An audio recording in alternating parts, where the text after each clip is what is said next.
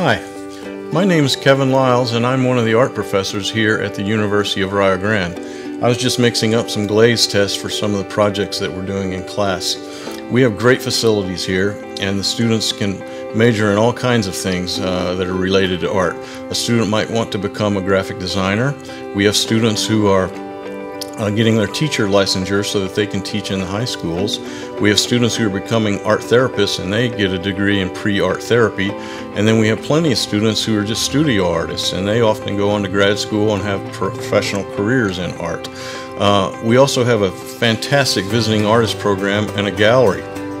In fact, our gallery system, our students are required to have a show when they graduate in their senior year.